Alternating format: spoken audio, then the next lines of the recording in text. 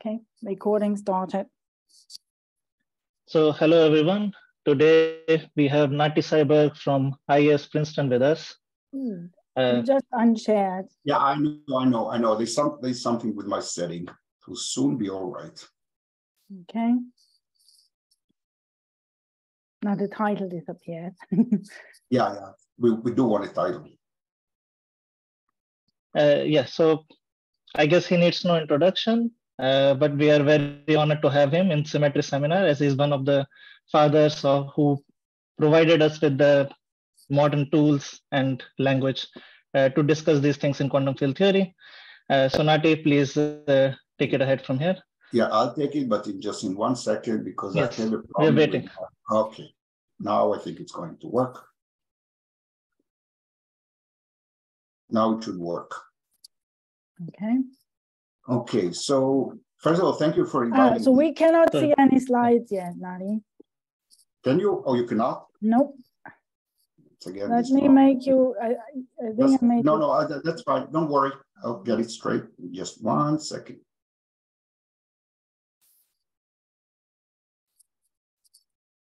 Now it should be. Yep. Yeah, great. we can see. Good. So first of all, thank you for inviting me. It's a great pleasure. And this talk can be given from many different perspectives. More condensed mattery, more math, more physics, kind of emphasize on the continuum, of the lattice, on the symmetries, on the anomalies, and so forth.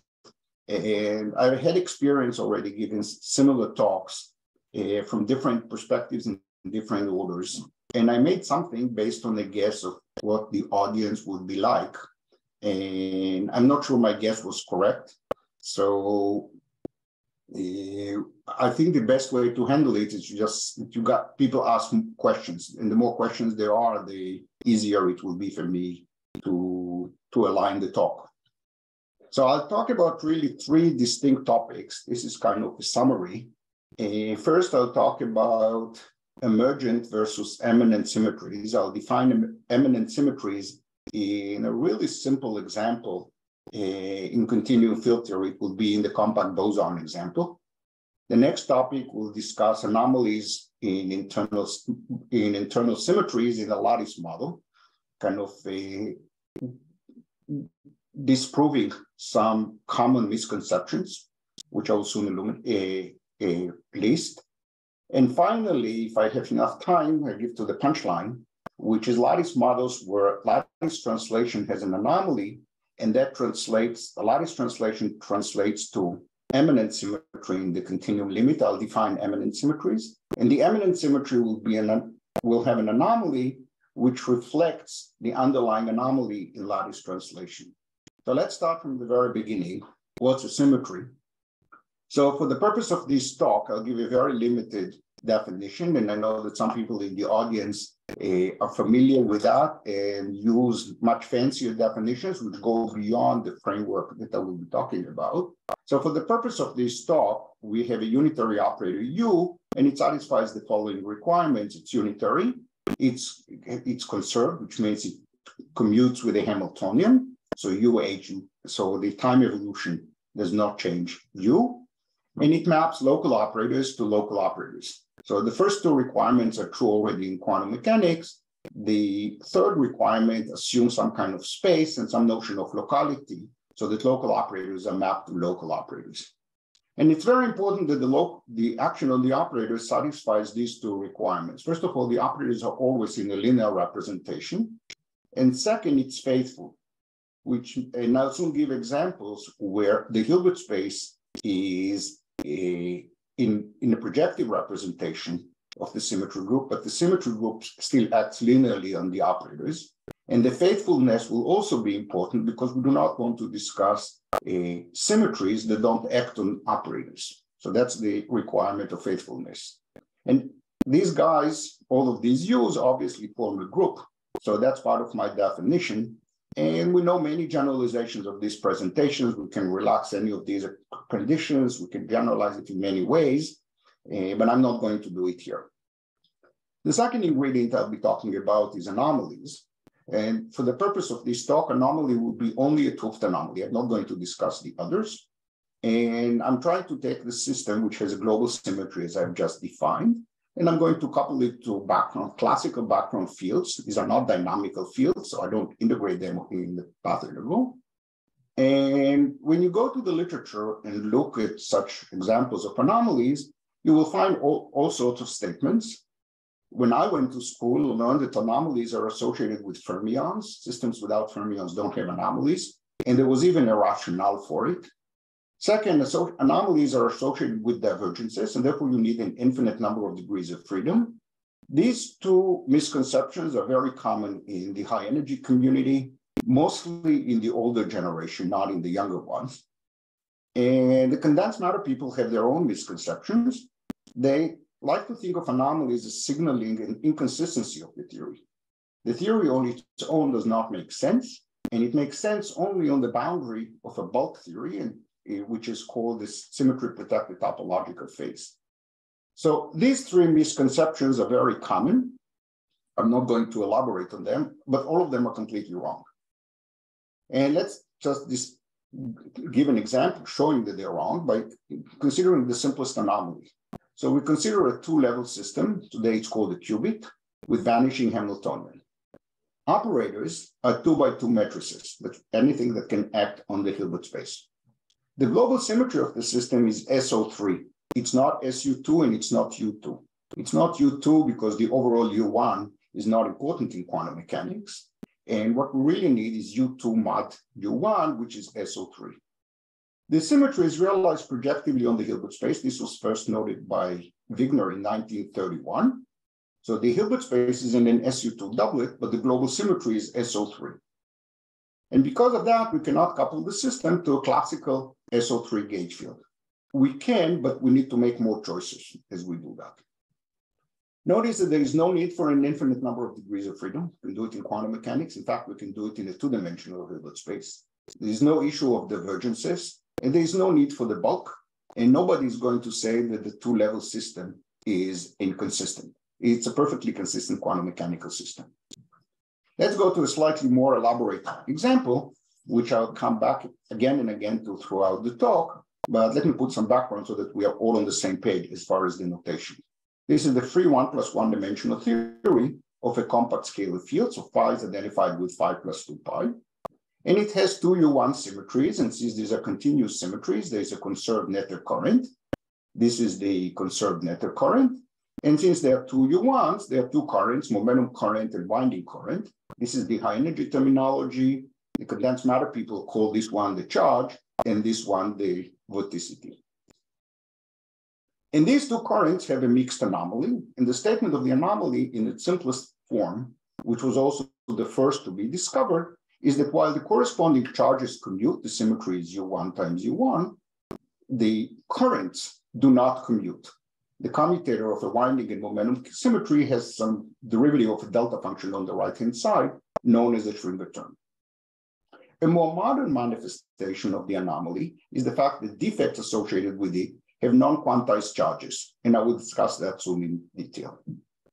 This system, which is well studied, this is arguably the most studied quantum field theory, probably of the order of 100,000 papers or so, enjoys T-duality, which maps the scalar field phi to a dual scalar phi tilde, inverts the parameter R, which is a coefficient in front of the Lagrangian, and exchanges momentum and winding, and all of us know this very well.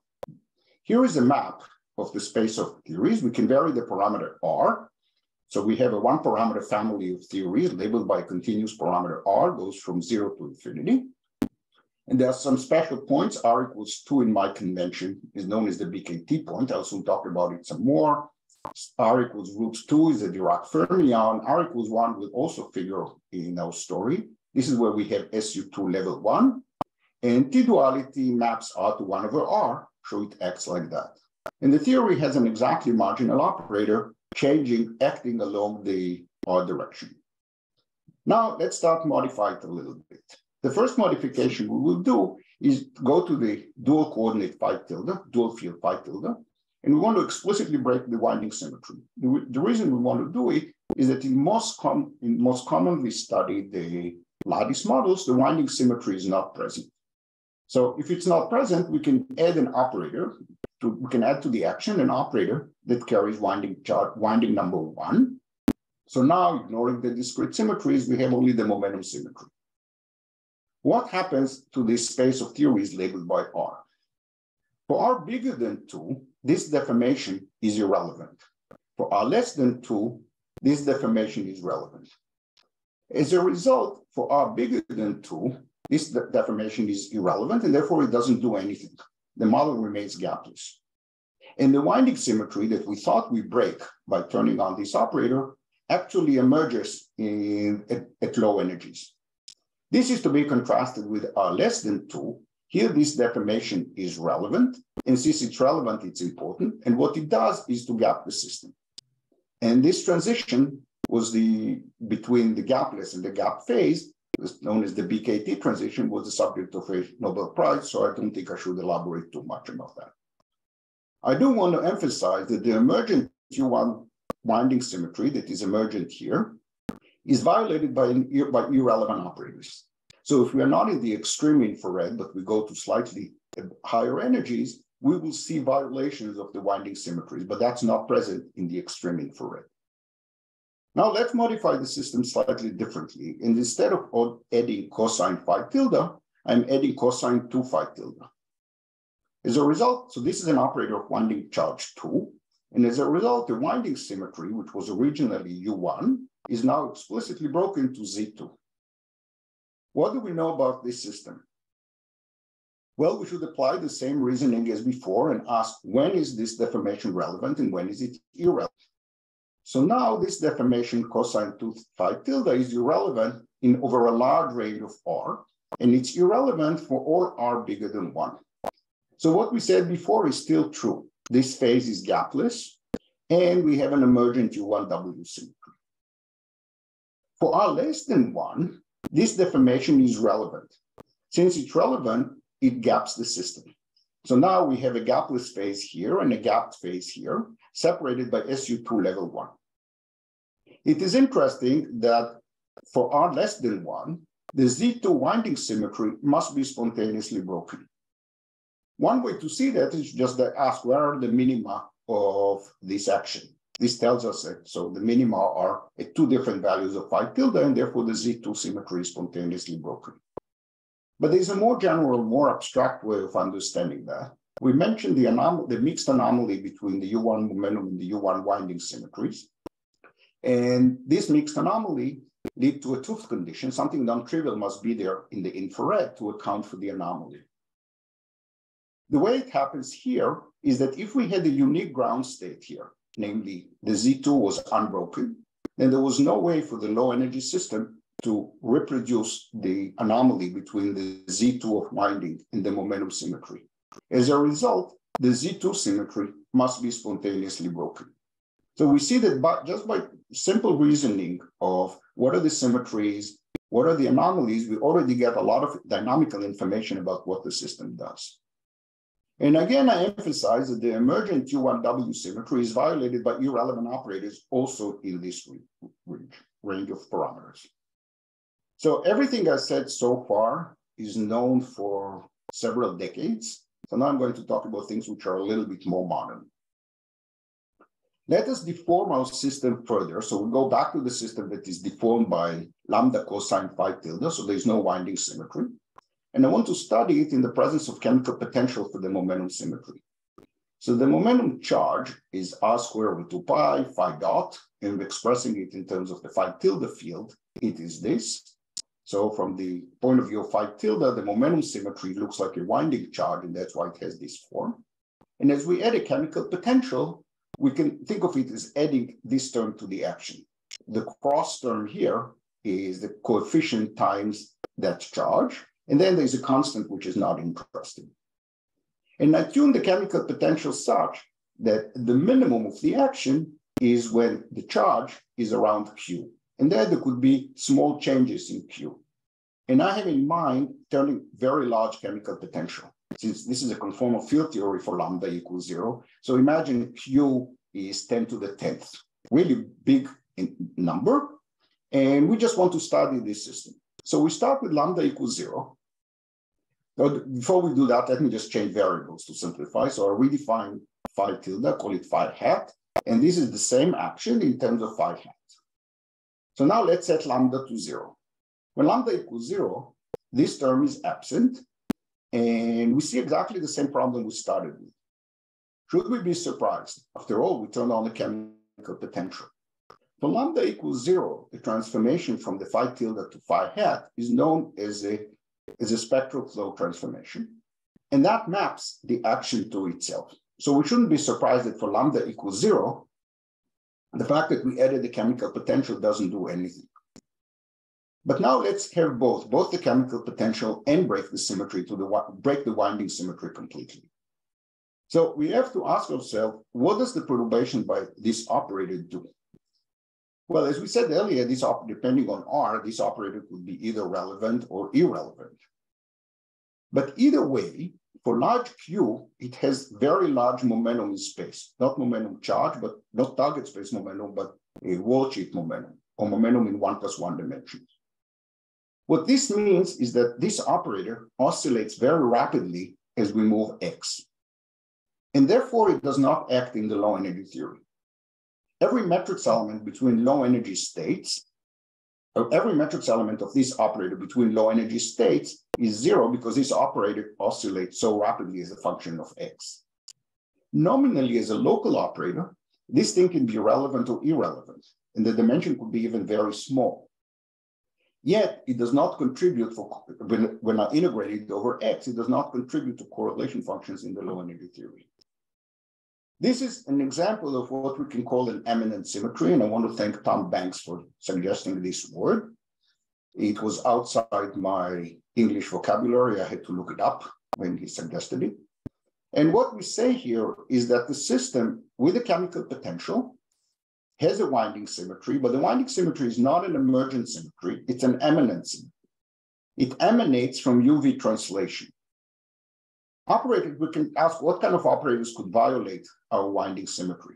First, we can add operators like cosine phi hat. So we consider this system, and we ask, can it be deformed by cosine phi hat? It cannot, because this violates the UV translation. So operators like cosine phi hat cannot be present in the low energy effective action. Well, what about these operators? After all, this operator is in the action. It doesn't violate any symmetry of the problem. This operator is indeed invariant under all the UV symmetries, including UV translation. UV translation shifts X and shifts phi hat, such that this combination, which we originally called phi tilde, is not shifted. However, this operator violates translation in the IR theory, and therefore it has vanishing matrix elements between low energy states. Whoops. So the eminent symmetry, unlike an emergent symmetry, is not violated by relevant or irrelevant operator in the low energy theory. Notice that the low energy theory can have relevant operators that violate the winding symmetry, but these operators are not present. Looking differently, the system can have irrelevant operators who are violating the winding symmetry, and even these are not present.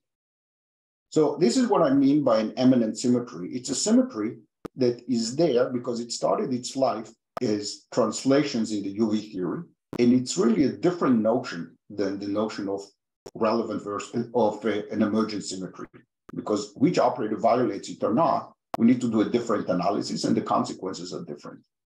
We'll soon see more examples of it. I would like to move now to a lattice model of the same XY model, the same compact boson. Historically, I think this was the first way of writing it.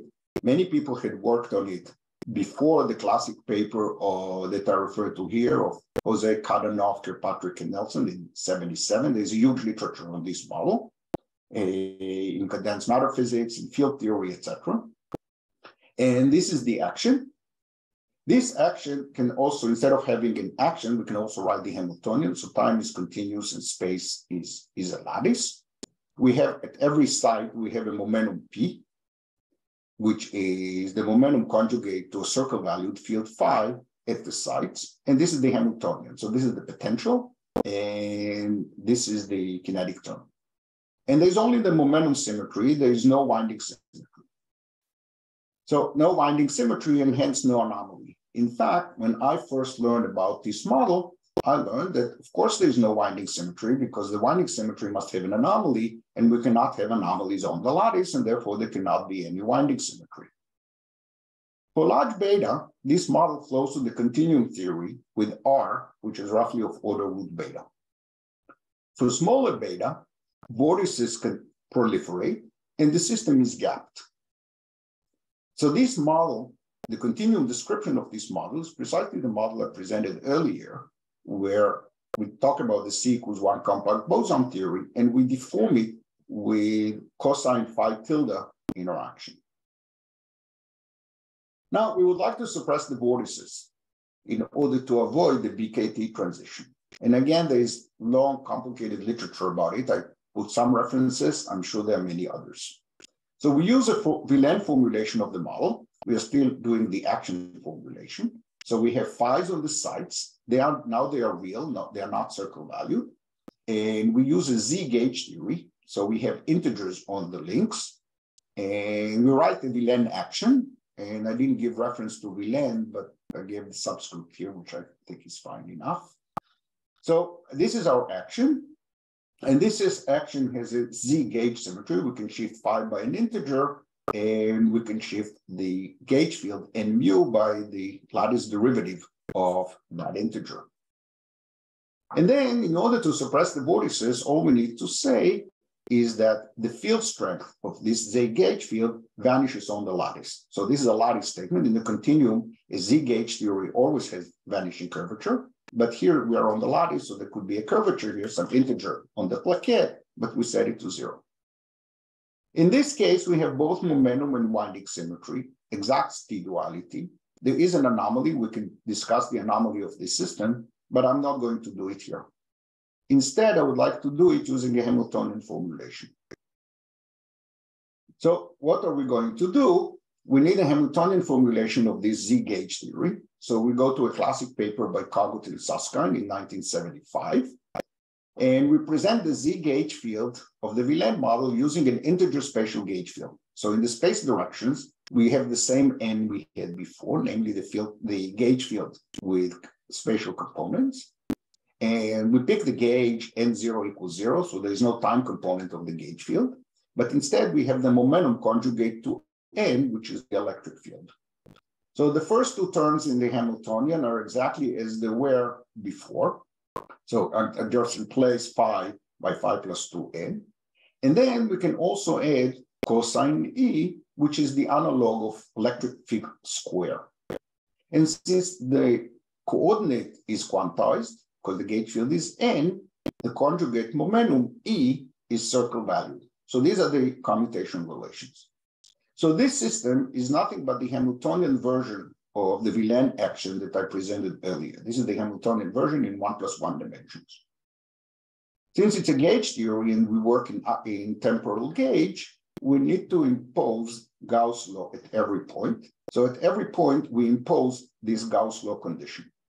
You can check that this condition commutes with a Hamiltonian. So this Hamiltonian has a huge Hilbert space with a huge symmetry group, the symmetry that is generated by this element at every site. And we impose that we work only in the subspace where this thing is 1 on every site. So this is our model, and we can study this model, but we would like to suppress the vortices. In this form, it's even easier to suppress the vortices than in the Euclidean version because we don't have to put any constraint. Instead, we just set G to 0 and we remove this term. So the claim is that if we take the modified Villain version that we had on the previous slide, and we go to Hamiltonian formulation, this is the same as taking this Hamiltonian and not including the last term. Let's see how it works. So this is our problem now. We have phi, real valued phi at every site, conjugate momentum P, integer n on every link, and conjugate momentum E, and we impose this Gauss law. This is our system. It's easy to check that this system has both the momentum and the winding symmetry of the continuum model. The momentum symmetry has a charge, which is the sum which is charge density, is Jm, sum over the sides, and Jm is the momentum. You can check that this charge commutes with this Hamiltonian. It also has a winding symmetry, which is nothing but the Wilson line of the Z gauge field. And we can write it in a gauge invariant way, so we can write it as a sum over the links of the gauge field, or we can add delta phi. These delta phi drop in the sum because they cancel between different links in the sum. But this way, the current is gauge invariant. So this model has two currents, Jm and Jw. More precisely, these are the time components of the currents. And the time component of the momentum current and the time component of the winding currents do not commute. So here we see the anomaly on the lattice. From this perspective, the anomaly is the statement that these two charges as operators, they commute. And the anomaly is captured by the fact that the currents are not commute, do not commute. There's a Schwinger term on the lattice. Instead of being delta prime as in the continuum, it is delta of I minus j, delta ij minus delta ij plus 1, kind of two nearby, the canonical deltas of nearby sites. This model also has an exact T-duality. We can write a transformation here similar to what is known in other cases. It exchanges the field phi with the field E, exchanges momentum and winding, and inverts R to 1 over R. So this model is very similar to what we saw in the continuum. But our goal here is to understand anomalies. That's why we are interested in this model. So we've already seen that the anomaly is captured by the Schwinger term between the two currents. Notice this is very much like in the continuum. There's a Schwinger term in the current commutator. Here we see the analogous thing on the lattice. The modern view of anomalies is that we should view anomaly by coupling to a background gauge field. So we're going to limit ourselves to flat gauge field, namely the field strength is 0. And then there are various complementary ways of thinking of the background gauge field. They're all related to each other in a straightforward way. We can change the Hamiltonian everywhere by adding background gauge field for either the momentum or the winding symmetry. That's one thing we could do. We could also not change the Hamiltonian, but instead introduce twisted boundary conditions on the fields, holonomy around various cycles. But the more useful way of thinking about it is in terms of topological defects. So we'll keep the boundary conditions as periodic, but we are going to change the Hamiltonian in a localized region, such as to account for the twisted boundary conditions. So instead of thinking of twisted boundary conditions, I'm just changing the Hamiltonian at one point. And this is the statement that we add a defect.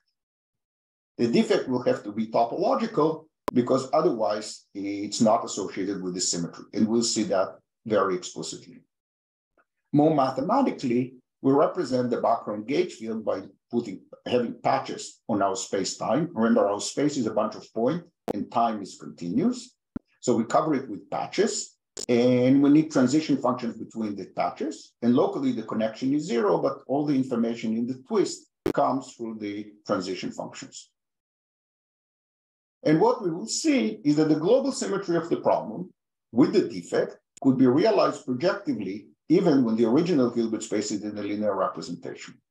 In the problem we started with, without defects, the U1 momentum and U1 winding had integer charges. As we will soon see, that would change in the presence of defects. So how do we introduce the defects? This is our Hamiltonian. So this is a full problem. This is the Hamiltonian, and we have Gauss law that we need to impose, and we couple to background gauge fields for the global symmetry. And that's really straightforward. We have two terms in the Hamiltonian, this one and this one. And to introduce a momentum defect, namely a defect for the momentum symmetry, we shift this guy at one link by eta n, by a constant eta n.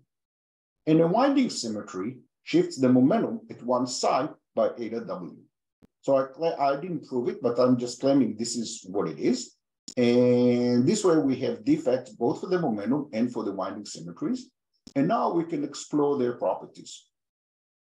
First of all, the positions of these defects can be changed by unitary transformations. So if I want to move the defect from one side to another, I can do that by conjugating the Hamiltonian by a unitary transformation. in the Hamiltonian formulation on the lattice that we use here, this is the counterpart of the statement that the defect is topological. As we do that, we can change the positions of the defects, and the correlation functions do not change. That's a statement that the defects are topological.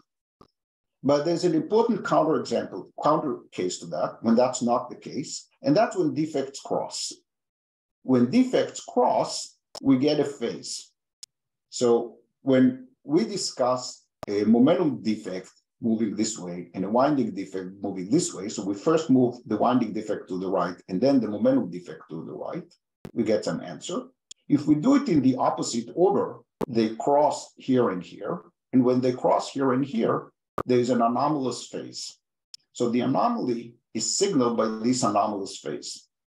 Another way of saying it is that in these crossing points, we have commutators of the currents that I mentioned earlier, and the current commutator is non-zero, and as a result, we get this phase. But if not, you could just calculate and see that this is what we have. So as we try to move these defects around, so what do we need? We have some flat gauge field. We describe it using patches and transition and overlap regions with transition functions. And now we have to check that it's independent of how we trivialize the bundle. So as we change the trivialization, we move the defects around. And we see that for small changes, nothing dramatic happens. But when the lines cross, I get a phase. There are other consequences of the anomaly. It's easy to check that the momentum defect, labeled by the parameter eta m, carries winding charge proportional to that value.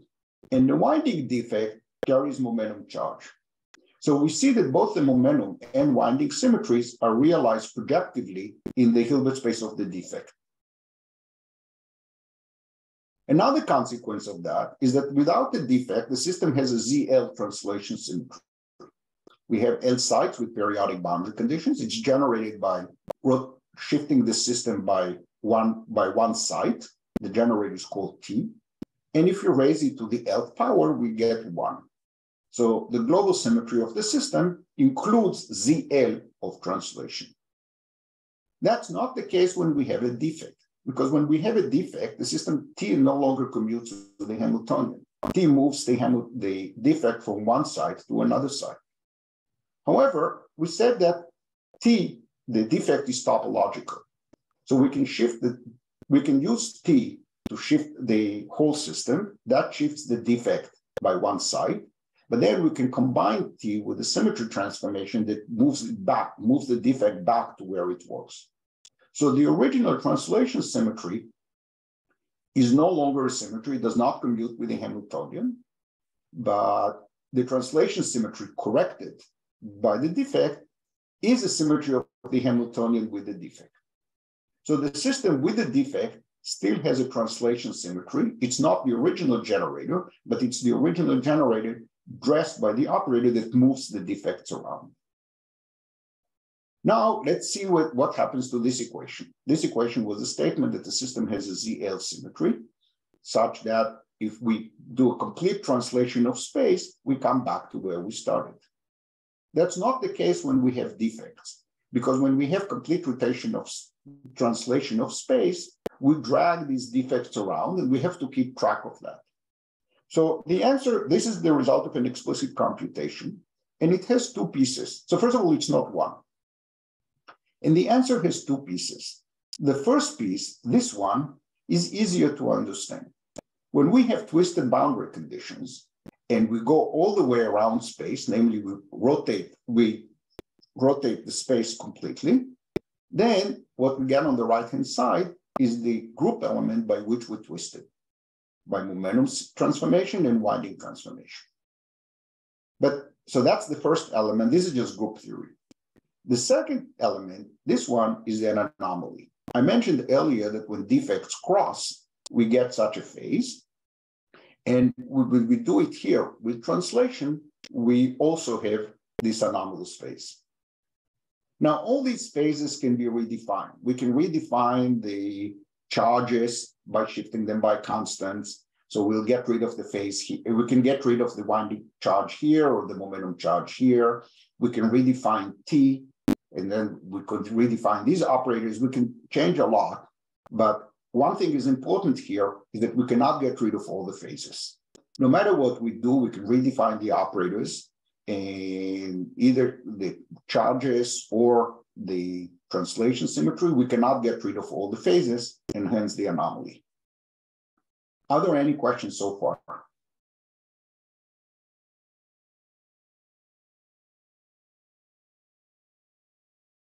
Are people still there? Yes.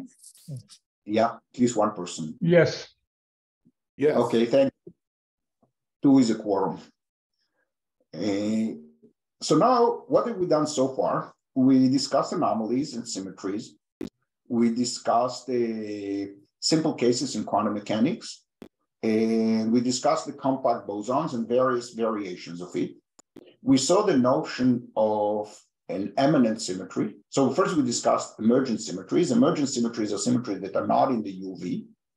For some reason, all the relevant operators in the IR respect the symmetry. And then this is an emergent symmetry. The irrelevant operators do not respect the symmetry. And that's what we call an emergent symmetry. The emergent symmetry, I think, is more common in condensed matter. In high energy physics, it's more common to call it accidental. It's accidental because it so happens that there are no relevant operators that violate the symmetry. And that's why we have the symmetry, but it's not exact because it's violated by irrelevant operators. Then we contrasted that with eminent symmetries that are exact symmetries at low energies. They can be violated by, there can be relevant operators charged under them, but these operators are not present in the effective action. Similarly, there can be relevant, there cannot be any irrelevant operators that violate them in the effective action. So they are much better than emergent symmetries. I should emphasize that the eminent symmetries are not really a special case of the eminent symmetry is not a special case of the emergent symmetries. This is a different notion, and which is often being confused in the literature. And then we discussed a lattice model for the compact boson, which has all the symmetries and T-duality and the anomaly between them. And we see everything already with a small lattice. In fact, we can, for lattice with one site, this thing is very degenerate. There are no currents, and therefore the symmetry is there, but there are no anomalies. But as long as L is at least 2, the discussion of the anomalies goes through. So we can see the anomalies of the compact boson in a lattice with 2 sites. And of course, with a larger number of sites, it's even more visible. But the anomaly has nothing to do with an infinite number of degrees of freedom. We see it on a finite lattice. So in the third part of the talk, I would like to put a question. Yes. So you said eminent symmetries are not broken by irrelevant operators. Does it mean I can extrapolate them to ultraviolet and think of them as symmetries of the whole theory? That's a very good question. And the answer is a strong no. If I look at the lattice model, the eminent symmetry is not a symmetry of the UV theory. It's not a symmetry of the UV theory. It's not a symmetry of the lattice theory. It's a symmetry that acts only in the low energy spectrum. So it's not well defined. Its action on high energy states is not well defined. And I will soon give an example of this. But this is very important. This is unlike an emergent symmetry. An emergent symmetry is Sorry? I had a question, but you can continue, keep going, finish what you were saying. So as I raise the energy a little bit, the emergent symmetry is not there because the irrelevant operators kick in. And of course, it's not there at short distances. The eminent symmetry is not there at short distances. This is not a symmetry of the UV theory, as it wasn't in the example I presented. It is there at low energies. And if I raise the energy a little bit, it is still a good symmetry. It's not violated by irrelevant operators, number one. Number two, there can very well be relevant operators that violate the eminent symmetry, that are charged under the eminent symmetry. But these operators are not present in the effective action. So it differs from emergent symmetries in 2 ways. Number one, its exact flow energies, not violated by irrelevant operators. And number two, there can very well be relevant operators charged under the eminent symmetry, but they are not present in the action. Okay, so there was another question. Yeah, so I wanted to ask also about that. I mean, you say that this eminent symmetry is not present in the UV on the lattice scale, but you do have this translation symmetry. That's correct. Like, why can't I just say that this eminent symmetry is the translation symmetry? Okay, so first of all, it's a group, it's not this. So first of all, the word emanate comes because the symmetry emanates from the UV translation. But the UV translation does not have that symmetry as a subgroup. It's not a subgroup of the UV theory. Well, okay, let me ask it this way. Suppose I have a symmetry that microscopically has Z4 system, but microscopically has Z4 symmetry, but maybe some of the charges are gapped. So then you could say that in the IR it acts just as Z2, which is a quotient of the Z4. Would you call that an eminent symmetry, or is it just the? No, the Z2 symmetry is there. There you would say that there's a Z4 that does not act faithfully at long distances. Right. So why can't I say that? There is a homomorphism from the UV to the IR. But in the example I presented, there is no winding symmetry there is no U1 winding in the UV theory. Right, but this Z symmetry. So let's take to an example, because I'm concerned that if I say more abstractly and more generally, it will be much more confusing. But there was one example that I mentioned earlier of the compact boson with a chemical potential with an operator that violates the winding symmetry. The long distance theory has a new eminent winding symmetry, which is not the same as the UV translation. It just doesn't act the same way. And I will soon show another example where we see an eminent Z2, and there it will also be clear that the symmetry is not there in the UV. So U1 does have a dense Z subgroup. I kind of want to say that is the translation symmetry. U1 does have a Z subgroup, which is dense. I want to kind of want to say that is a translation symmetry. There are various. So let me say differently. The example I mentioned earlier in the continuum can be repeated within this modified Villain model in the Hamiltonian formulation. And there you can do it at finite L. And then everything is discrete. All these symmetries become discrete symmetries. And the eminent symmetry is a discrete symmetry. It's not U1 winding, but some discrete symmetry that depends on the filling fraction or the chemical potential. And you can easily check that it's not a symmetry of the underlying lattice model. Who is asking this question? I can't see the faces.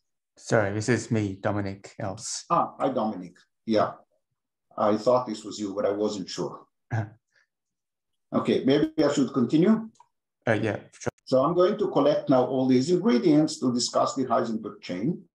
And at this stage, I did not put any references except mentioning Heisenberg, because these are literally tens of thousands of papers, if not more. So we have a lattice with L sites with periodic boundary conditions. And there is a Hamiltonian, which so we have Pauli matrices S with I put a half in the normalization, but that's just a matter of convention. And we have a sum of all the sites and Sj dot Sj plus 1. So, and as we go around, J is considered a periodic variable. So when we have here L plus 1, for J is 1, it goes back to the first site. The global symmetry of the system is SO3. It is generated by the sum of all these S's, and you can check that it commutes with the Hamiltonian. There is some, it's not, the condensed matter literature is not clear on whether this symmetry is considered acting on site or not. Different people use different definition for the phrase on site. I will use a definition such that this is not on site because the SO3 acts projectively on every site. Some people like to call it still on site. And a lot is known about this system. At long distances, it flows to the SU2 level 1 WZW model, the same model we discussed earlier at R equals 1. In fact, more is known, that when L is even, the total number of sites is even. So the total Hilbert space is a linear representation of this SO3. When L is odd, the number of sites is odd, and therefore the whole Hilbert space is in a half integer spin of the global SO3, or more precisely of SU2. So at L even, this model flows to the SU2 level 1 conformal field theory that we discussed earlier. And when L is odd, when L is even, it flows to that. And when L is odd, it leads to the theory twisted by the center element of SO4. So microscopically, in this case, the SO3, which is a subgroup of SO4, is realized projectively. So this slide is a summary of maybe tens of thousands of papers, if not more, but that I still put it here for completeness. This whole thing smells like there's an anomaly here. And there's huge literature about describing it as an anomaly. This is a partial list of the works in the literature, starting with the classic work of Lieb, Schutz, and Lattice, generalized, understood better and generalized by Oshikawa, extended further by Oshikawa, and a whole bunch of people analyzed it from various perspectives, including trying to phrase it as an anomaly. My problem with all that is that these are beautiful results. The first results were due to Lieb, Schutz, and Lattice and were later interpreted. Many people said it looks like an anomaly, but I, for one, couldn't figure out an anomaly in what. And when we discuss anomalies, and a 't Hooft anomaly, this is something very specific. And we would like to rephrase this whole literature as a statement about an anomaly in the global symmetry. So as I said before, we are going to study anomalies by coupling the system to background gauge field. And I'm going to limit myself to flat background gauge field. The internal symmetry that I will be talking about is the SO3 symmetry. So we would like to subject the system to an SO3 background field. And we will do that by introducing a defect. Recall that I said earlier that there are different presentations of the background gauge field. We'd like to do it as a defect. The defect is associated with the group element of SO3, so that if we have twisted boundary conditions, as we move around space, we have a transition function with the group element of SO3. Instead, we'll put it in the Hamiltonian. So up to conjugation, we can take this group element to be e to the I sigma times SZ, so it's U1 subgroup of SO3. And that has the property as a group element that sigma should be identified with sigma plus 2 pi, because this is complete rotation in SO3. And sigma should be the same as minus sigma because it's conjugating by a rotation around an orthogonal axis associated with the Weyl group. So these are the possible twists we can put. So as we go around space, we should put a defect somewhere associated with the parameter sigma, and the parameter sigma is the same as sigma plus 2 pi, and sigma is the same as minus sigma.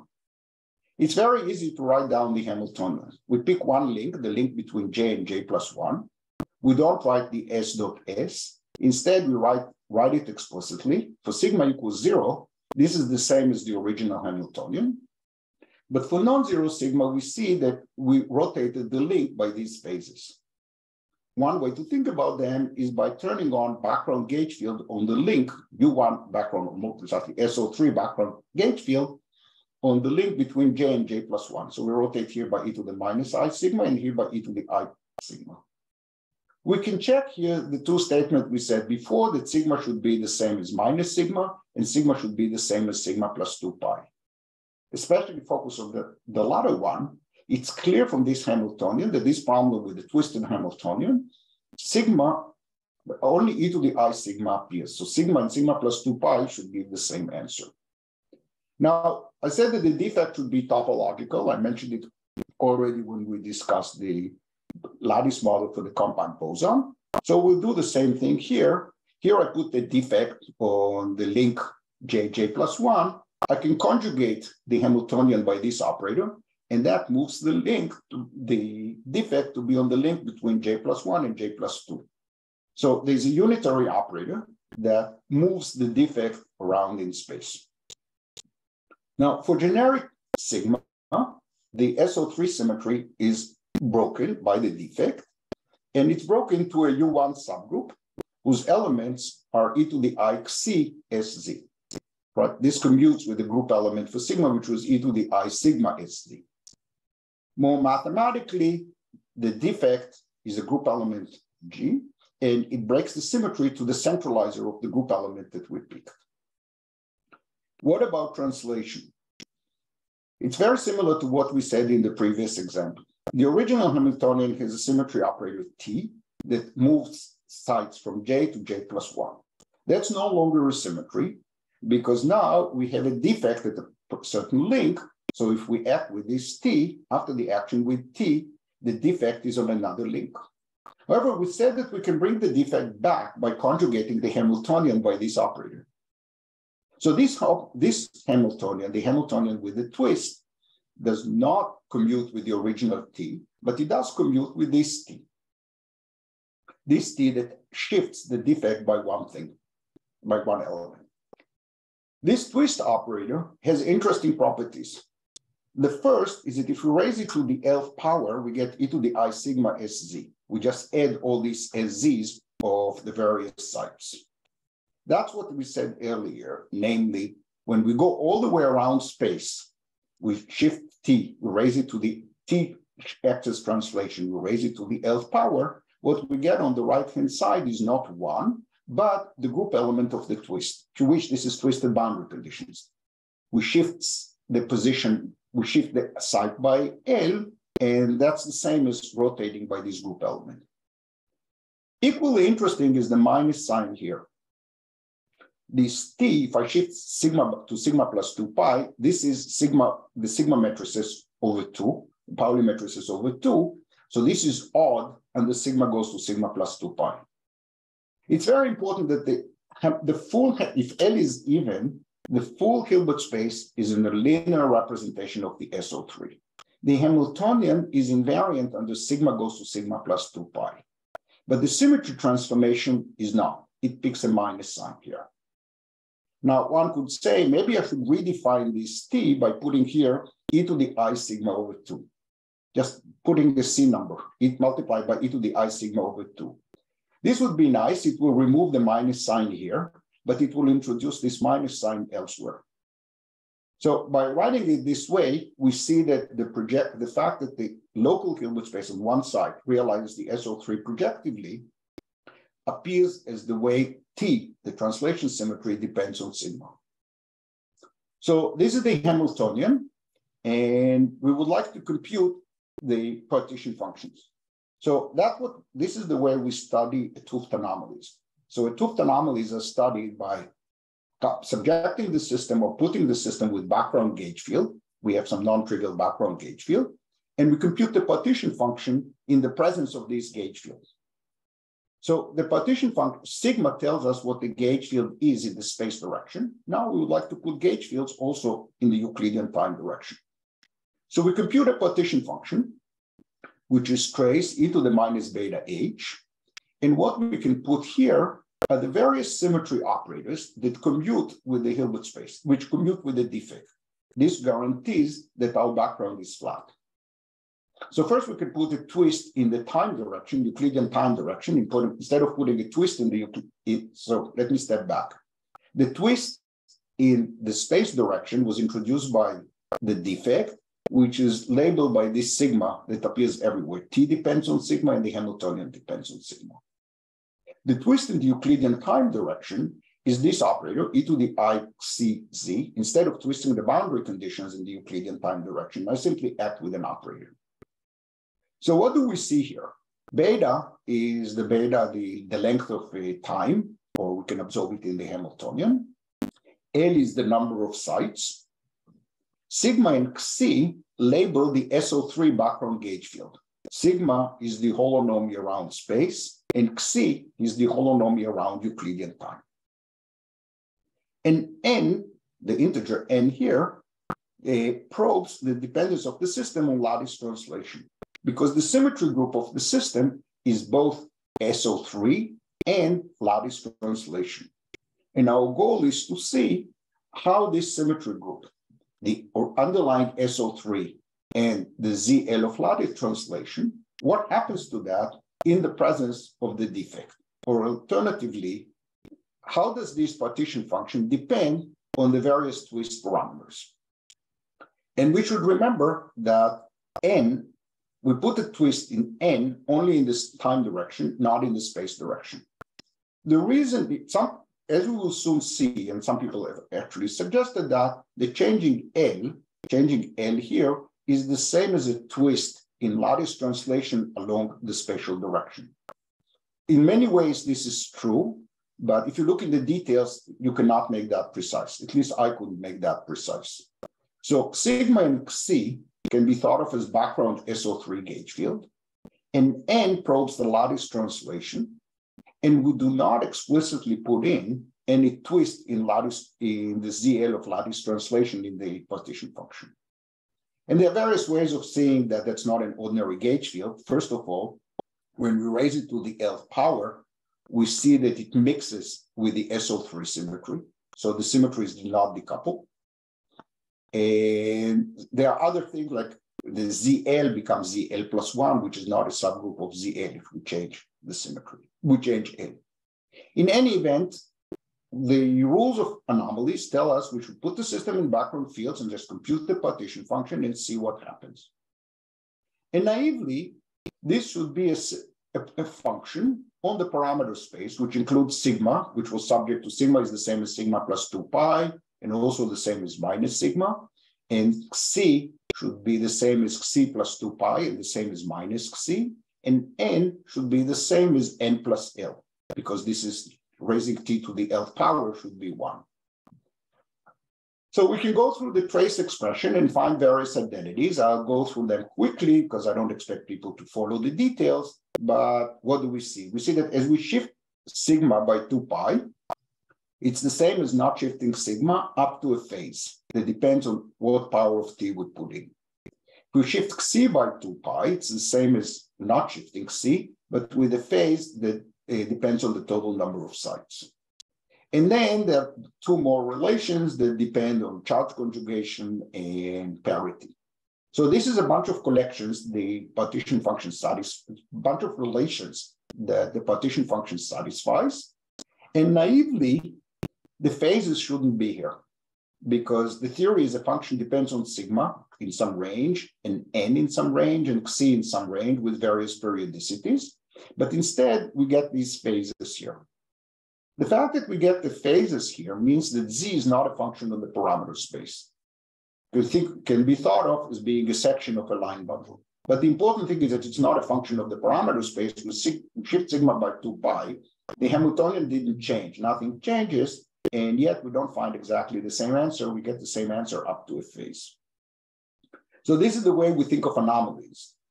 And as another side of it, we can see that, and I mentioned it earlier, we could redefine the operators. Wherever we see t, we could put t times e to the I sigma over 2. That would get rid of this phase.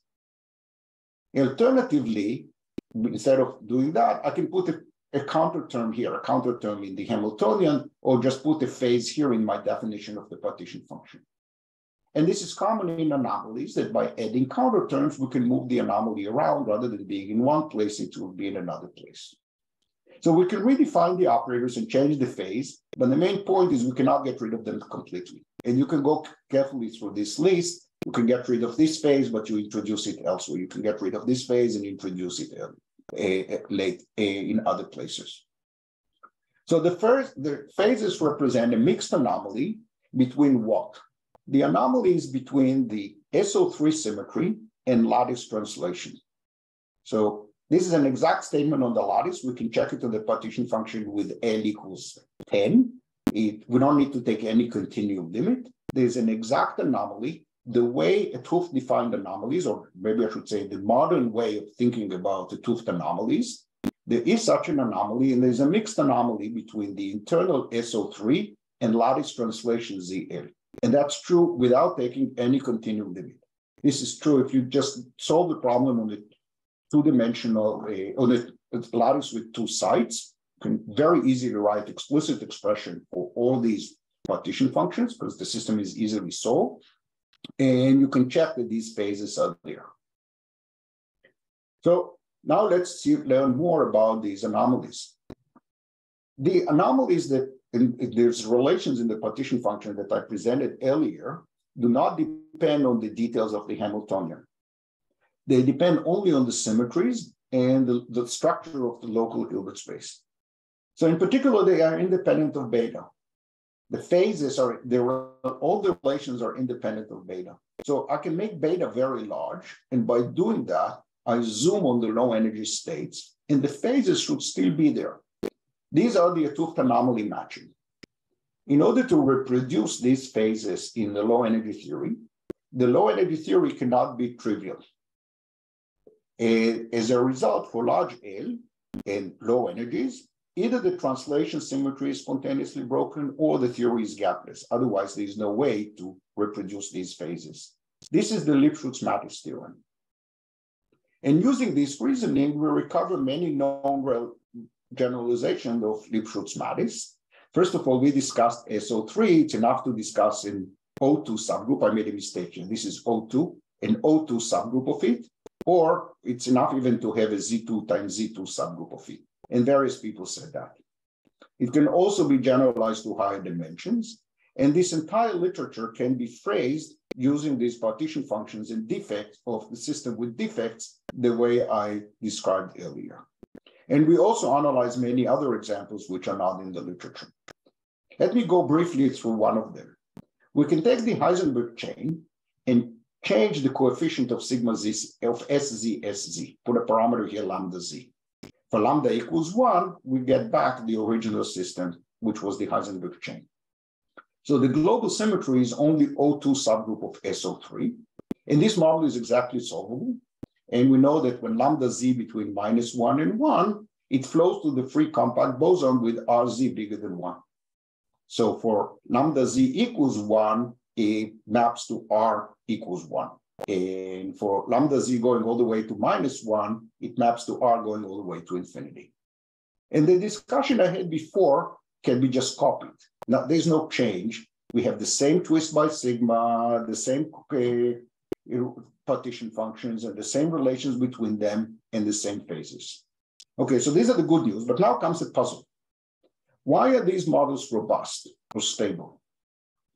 We mentioned that the model microscopically has only SO3 symmetry. This model has only O2 symmetry.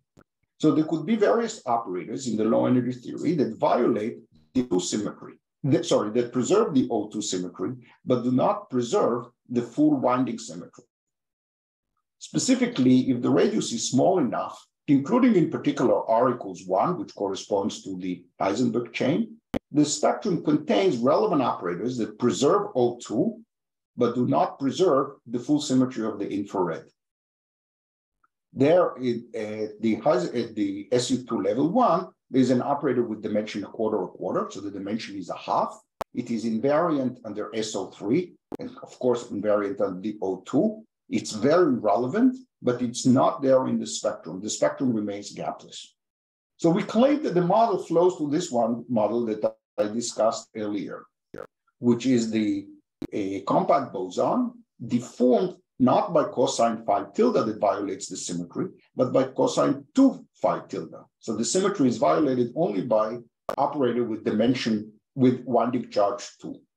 So we claim that the model has an emergent U1 winding, but more importantly, it has an eminent Z2 symmetry. So the Z2 symmetry is eminent for several reasons. One of them, an operator like cosine phi tilde, which could be relevant, is not present in the low energy effective action. And in fact, it's not even present for higher values of n. As long as n is odd, there could be such irrelevant operators here. They are also not present. And this eminent symmetry violates the winding, this eminent symmetry excludes all these winding operators. How does this symmetry arise? How does it emanate from the short distance theory? And this is related to Dominique's question. The low energy theory has a ZL symmetry, let's not even put any twist, generated by T. At long distances, this T is C inverse. C is a Z2 symmetry. I wrote the generator here, times e to the 2 pi I P over L, where P is the momentum of the continuum theory. So I claim that this formula is an exact formula, and it gives us a map between the lattice symmetries and the continuum symmetries in a way that I hope that Dominic would be satisfied, because this exactly addresses the question he asked me earlier. So let's unpack this formula and describe it in more detail. So this is lattice translation. The left-hand side of the formula is true on the lattice with L sides. The right-hand side of the formula includes continuum values of the states C and P, and L appears only here, only in one place in the formula.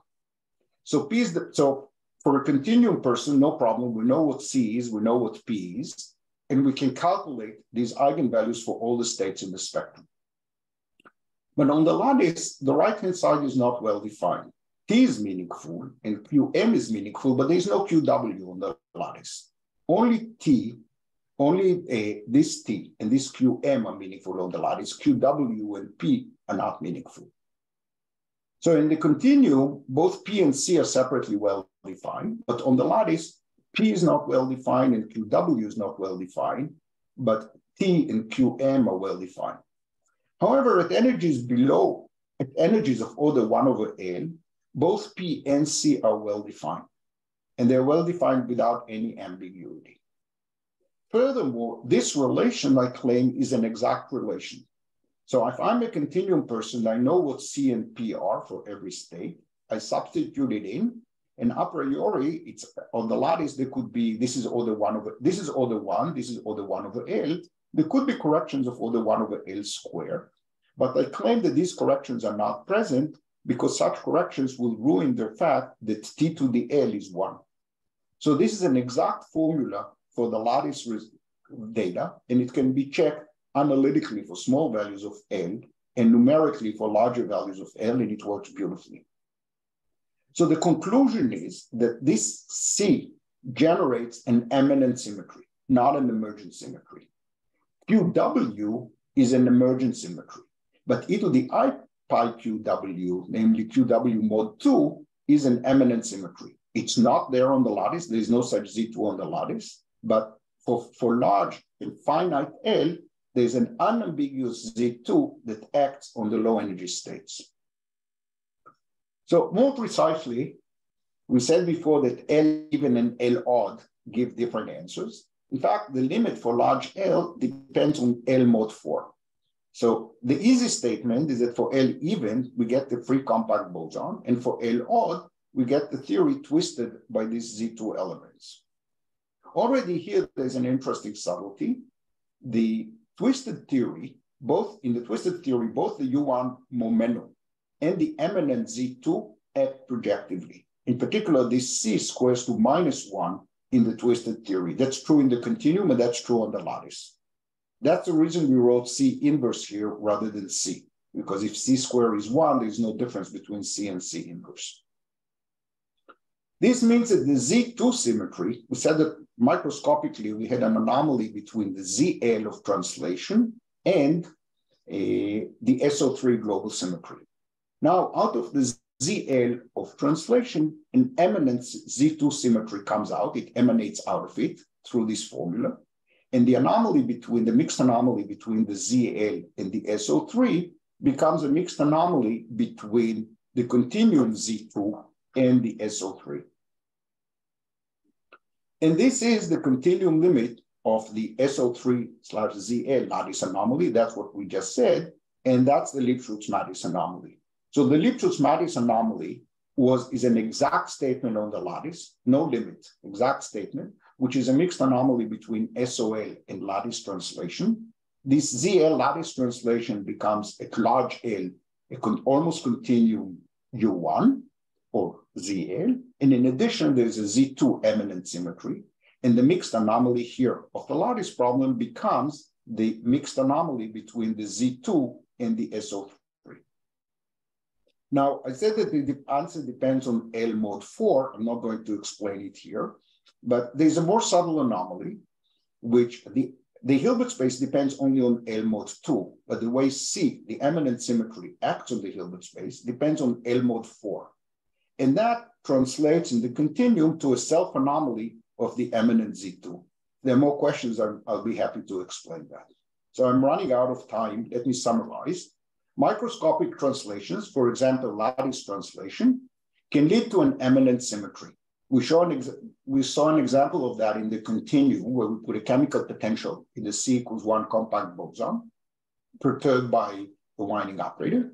And we also saw an example of that in the Heisenberg chain or its deformation. And that notion of an eminent symmetry is different than the notion of an emergent symmetry. It's exact at low energies. It's not violated by relevant or irrelevant operators. There could very well be relevant operators charged under it, but they are not present in the low energy action.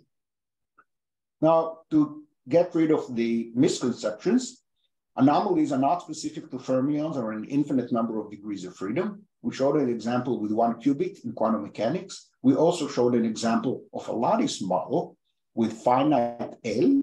So there's a Hilbert space, the Hilbert space is larger, but there's only L sites. And there's no infinity, and there are anomalies, and they can be probed using defects in their properties. To get rid of another misconception, anomalies do not signal an inconsistency of the theory. There's no need to add a bulk to the theory in order to make sense of it. And we had simple lattice models exhibit anomalies, even for a finite lattice. This kind of demonstrates the points above. Again, no need for a bulk, no need for infinities.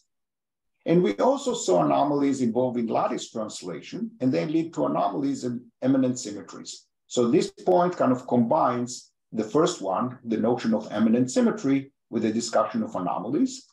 And that leads to Lipschutz-Mattis type theorems. They can be phrased in that way, that there's a mixed anomaly between lattice translation and internal symmetry, which become an anomaly between eminent symmetries and the internal symmetry. And related to that, I did not discuss it here in detail, but the Lattinger theorem and filling constraints can also be phrased in this language. The example with the chemical potential that I presented, that was the first non-trivial example in the talk, was an example of that. So I'll stop here. Thank you. So thank you, Nati, for this nice talk. Are there other questions? I have a question, if you can hear me. Yes, I can. Hi, Nati. Thanks for a great talk. Did I understand correctly?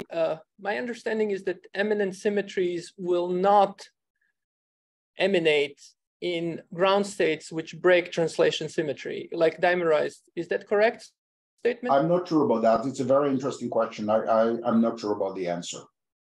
It could very well be that they do, but I'm not sure.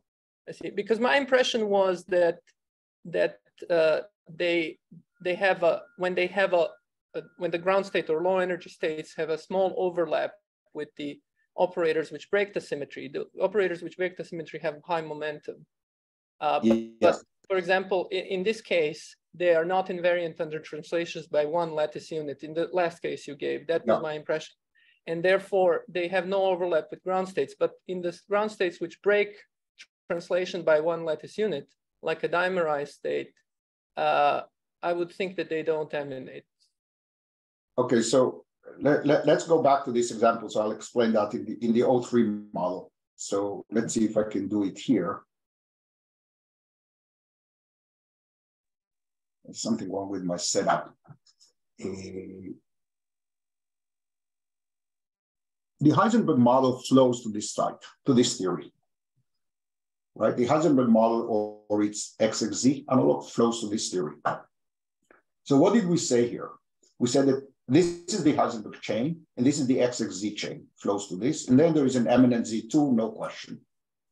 In this phase, I said that there's a Z2, but it's spontaneously broken, right? Right. So that's what this model does. And the claim is that the Heisenberg chain flows to this model. So for large value of R bigger than 1, there's a Z2 here, and there's an emergent U1W. On this side, the Z2 is spontaneously broken, right? The winding Z2 is spontaneously broken, and therefore there are two degenerate states. And I emphasize that we can understand why the symmetry must be spontaneously broken and why there are two degenerate states. That follows from a mixed anomaly between the Z2 symmetry and the U1 momentum symmetry. I said that when we talked about that. Now, how do we interpret that from the Heisenberg chain point of view? From the Heisenberg chain point of view, the Z2 that appears here is an eminent symmetry. The anomaly is an anomaly between the microscopic ZL and the U1 momentum, or it's actually O2 momentum, or the full SO3. And the fact that in the Heisenberg chain, if I just go below R equals 1 and looking at the XXZ model without that value of lambda Z, then indeed lattice translation is spontaneously broken. And I see the eminent symmetry is the symmetry that the low energy observer would say, I don't know anything about lattice translation, but I see an eminent Z2, and that eminent Z2 is spontaneously broken. So the more detailed answer to your question is that the Z2, the eminent Z2, exists also in the phase where the lattice translation is spontaneously broken. The way the anomalies work is slightly more subtle there. I understand. Okay, thank you. So I have a question. I'm confused about the distinction between emergent and eminent in an example. So consider a four-dimensional gauge theory which is gapped and deconfines in the infrared.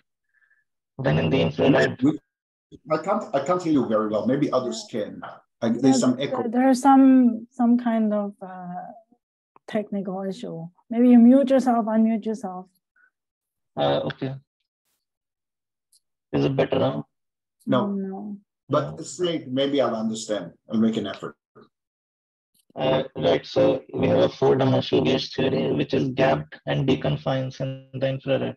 And so in the infrared, we have a discrete gauge theory as the effective theory. In this case, there is a higher form symmetry in the infrared, which is not present in the ultraviolet. Yeah. So should I call this an eminent symmetry? Good question. So you can ask more. Yeah, good. So let me give an even easier example. Let's take QED with massive electrons. So at short distances, we have both only a magnetic one-fourth symmetry, and at long distances, we have both an electric and a magnetic one-form symmetry. So the magnetic symmetry, one-form symmetry was there to begin with, so it's a symmetry, end of story. I think the question you asked me is, should I think of the electric symmetry at QED at low energies below the electron mass, should I think of it as an eminent symmetry? Is that true? Is that your question? No, here I had a discrete gauge theory instead in the infrared. But I think it's the same thing. Okay, maybe.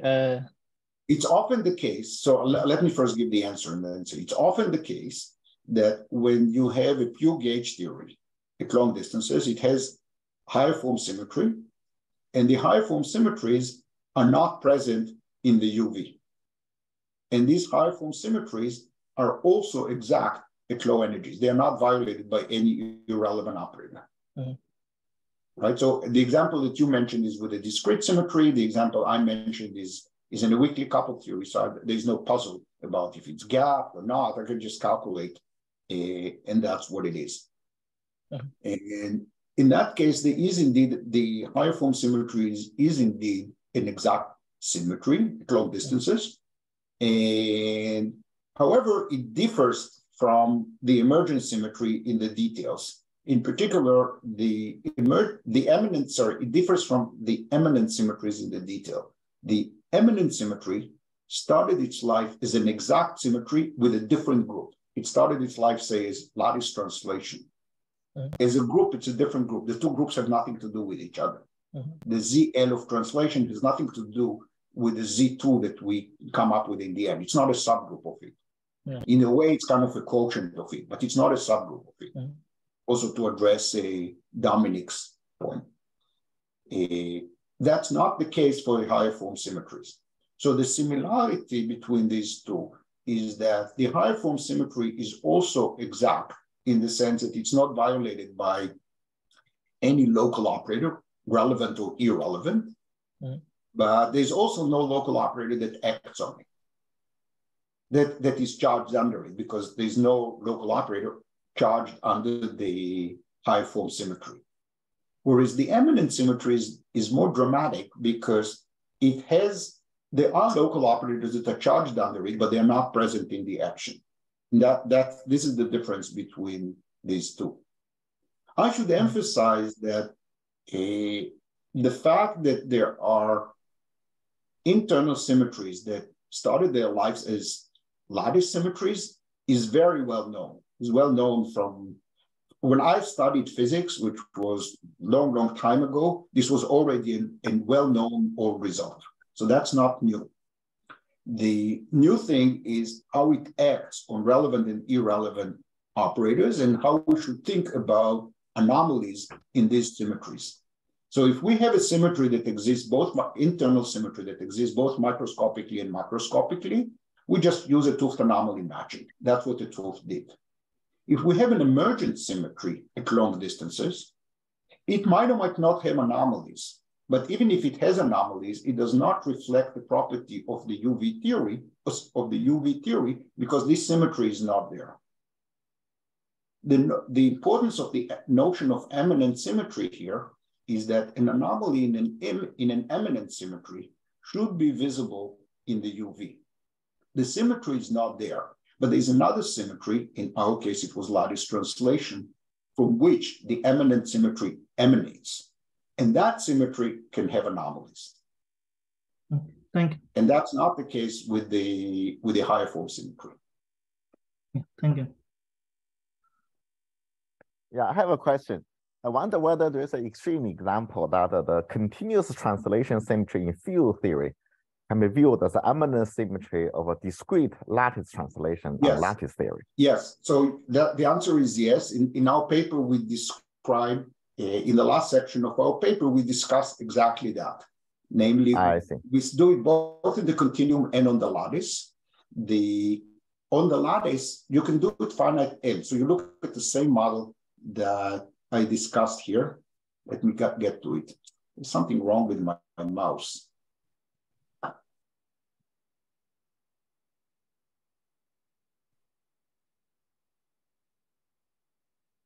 We go to this model on the lattice and with finite L, and we can put the chemical potential the same way we did in the continuum and analyze the symmetries and break the winding symmetry on the lattice.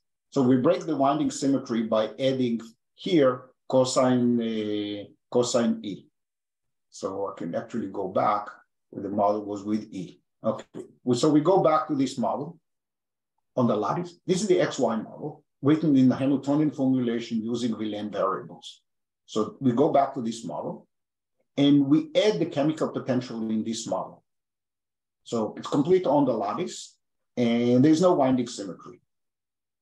And then you can repeat an exercise very similar to the one that I presented here in the continuum. All this is in our paper, worked out both on the lattice and in the continuum.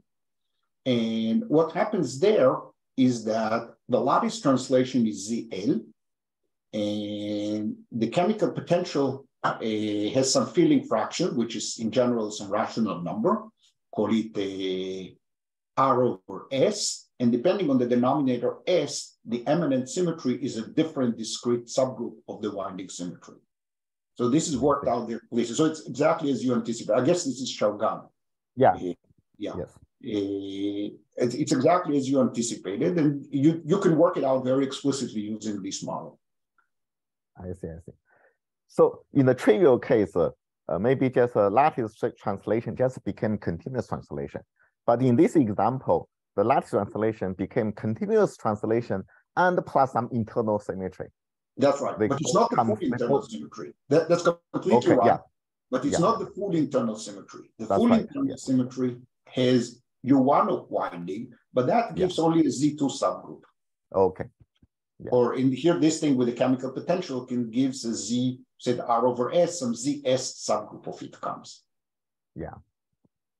Yeah, thank you. Yeah, the lattice translation can become so many different things. Amazing. Yeah. So the thing is that when you ask, if you have a group, so imagine you're a mathematician, you don't know anything about these lattices and so forth. You have a group ZL, and you ask, what is the L going to infinity limit of the group? And the answer is not unique. It depends on which representations you keep. If you keep all the representations with ZL charge of order 1, things that transform like e to the I, number of order 2 pi I, an integer of order 1 divided by L, then the group becomes U1. If you keep all possible charges, the group of Z, the limit of ZL is Z. And if you keep things that are localized at different values of the ZL charge, then you can also get an internal symmetry in addition to the U1. Yeah. And that's exactly what happens here. Okay. Thank you. Yeah. Hi, I had a question. Oh, do you want to go first? No, go ahead. Good. Okay, thanks. Yeah, I was wondering if eminent symmetries are special to lattice translations, or if they can also come from other lattice transformations, such as rotations. Excellent question. I believe the answer, they can come from well, there are examples where they come from rotations. I don't know to what extent there's a complete understanding of that. But let me tell you where people come close to discussing it. There's a whole discussion of classification of SPT phases of internal symmetries.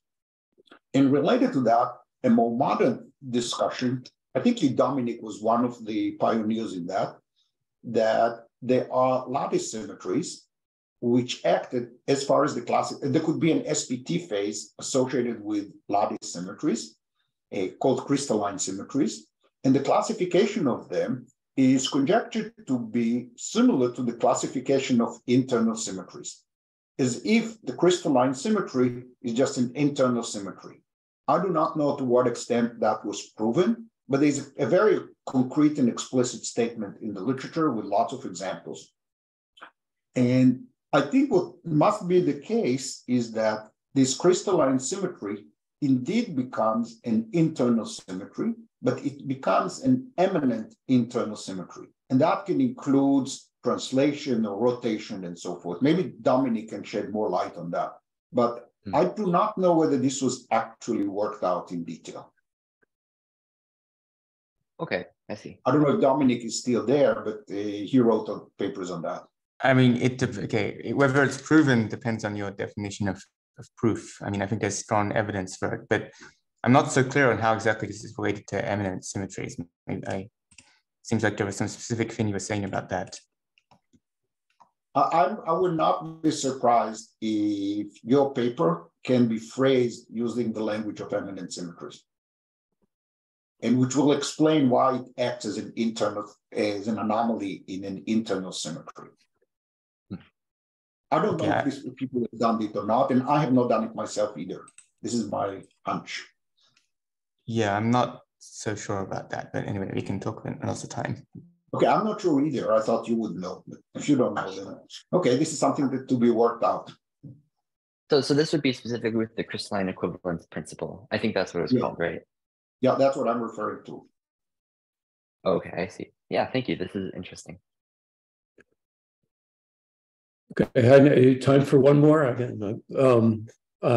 Thanks for a beautiful talk. One thing, so back when I was youngish, I was told that the reason for this funny 2, the cosine 2 phi in XXC, came precisely from translation symmetry. And I just want to, I mean, I don't think what they said in the old days was wrong. Clearly, you've clarified the situation greatly. But the way I think it was always explained to me is, okay, clearly there's translation symmetry, but also clearly in the ordered phase, you spontaneously broken it. So this hinted at that. Yeah. And so it's always just sort of explained to say, when you identify the lattice operators with the field, you have to take a 2-site unit cell. Yeah. And so thus translation symmetry on the lattice becomes an internal symmetry in the field theory. That's correct. So that's all very hand wavy, but Yeah. I don't think anything I just said is contradicted by what you said. Is that right? Who's talking? I can't see your name or face. Oh, hi, I'm Paul Fenley. Yeah. So. Oh, hi, Paul. Yeah. So what you know is completely right, and in fact, related things had been said earlier in the context of fermions on the lattice, where the fermion mass term is allowed,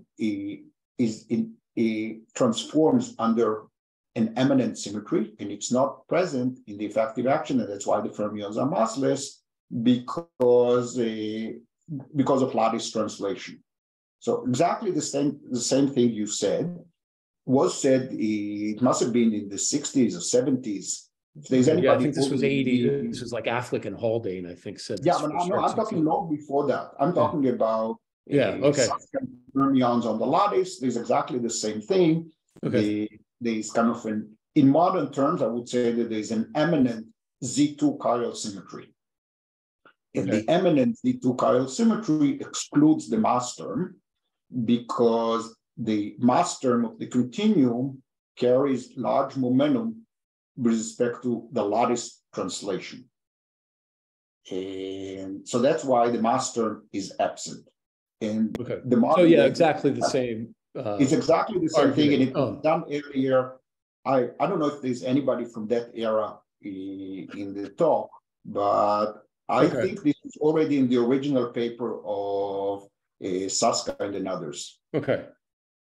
Okay, so basically you've turned that's not new. It's not new, and it does not say anything that was not known. Okay, no, but so you've turned a sort of vague statement. Oh, when you take the limit, the fields become this and that, which is true, but not super precise.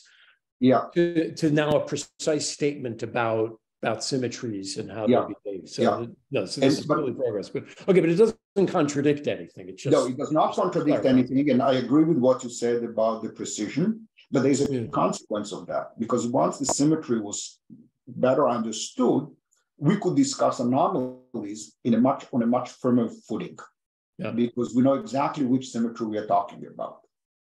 So I think that almost everything I said, not almost, a large fraction of what I said in this talk is in one form or another already in the literature.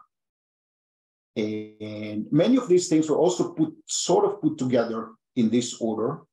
I checked with many people and I read many papers. I did not see this particular presentation. No, I mean, it's probably, again, implicit in people doing topological defects, because, exactly like you said, you drag them around and you get funny things, but then, you can make, it comes in with modular transformation. I mean, the T to the L is a modular transformation. That's in the continuum. Paul, this is in the continuum. This is in the continuum, not on the lattice. No, we have a paper too. You can do modular transformations on the lattice too. So we did this with like icing defects. Only the T transformation, not the S transformation. No, S is just changing space, and you do this in a 2D classical system. In a 2D classical system. And then you take the Hamiltonian limit. I was thinking about this Hamiltonian formulation. So you can do all this, and you can match icing model partition. I mean, so again, what you've done is not the example we did, but I mean, you can do it, and we did it. Yeah. Putting twisted boundary conditions either in the continuum or on the lattice, this is a very old story. Yeah, absolutely. That's ancient. Twisted boundary conditions. But what I think hasn't been done much is the Dane twist on the lattice in the presence of these twisted boundary conditions. So then, you drag the defect in the other. So let's talk about that. So the fact that when you rotate, I have a formula here that I can point to. So when you look at the presence of a twist and you look at T to the L, the fact that what appears on the right-hand side is the group element of the twist, this formula is known. And it's known in the Oberfeld literature, and it's known in various other papers on twisted boundary conditions. Right. This is complete translation of space, or the T transformation. And that is the group element of the twist. The fact that this relation can be realized projectively I have not seen it in this particular language, but I will not be surprised if even this is present in the literature somewhere. Yeah. Well, it's probably implicit in various places. Yeah, I don't know anybody who wrote it clearly. Yeah, implicit for sure. But the nice thing here is that you really ask, what is the group in the presence of the defect? There's a defect, there's a group that acts, and the group has relations.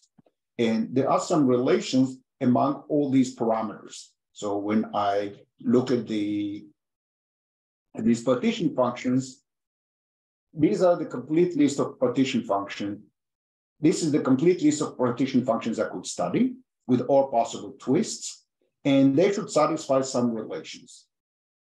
And naively, the relation should be satisfied on the nose, but instead we have these phases. Yeah. The phases, which are the anomalous phases. And as I said, we can move them around. So for example, when you shift n by L, this is the same as shifting C by sigma. This is the transformation T that you mentioned in the Ising model, right? The tau goes to tau plus 1. This is this transformation on the lattice. So we chose the phases here such that there's no anomalous phase here, but there's a phase here. We could get rid of the phases here. Yeah, sure. At the expense of putting them here. So the fact so for free fermions, for instance, or the compact bosons, all these are theta functions. And the theta function satisfied such identities from I don't know, it's the 18th century, whatever it was known, including the anomalous phases. It wasn't interpreted as an anomaly. Yeah. No, right. So obviously, so for Ising, for example, you do this and you can get all the different sectors in the CFT partition function just by doing exactly the kinds of relations there. And what's nice, but all completely explicit and exact on the lattice. Again, just like you did there. And then so you can match lattice and continuum. That's correct. Correct me if I'm wrong. I think that in that case, there's no anomalous phase. Yeah, probably not. So because there's no anomaly in the system. There's no anomaly in that system.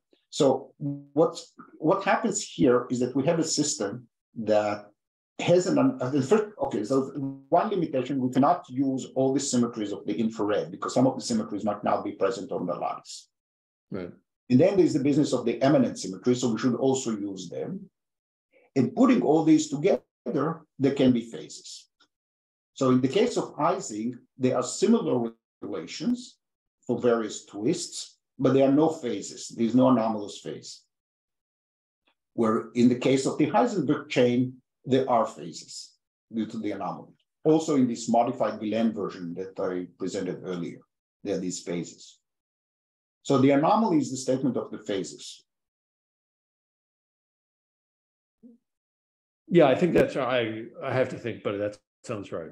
Because there aren't any sort of continuous, like U1 kind of things you can do in Ising. That I think that's crucial to. No, that's not crucial. Because as I said here, you can do the same thing here with Z2 times Z2.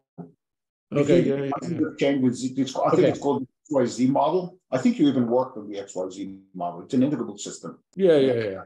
So if you you need two Z2s though, at least, but not one. You need at least two Z2s. Yeah. And with two Z2s, all of this works. And this had been done before us. So I think Oshikawa did it.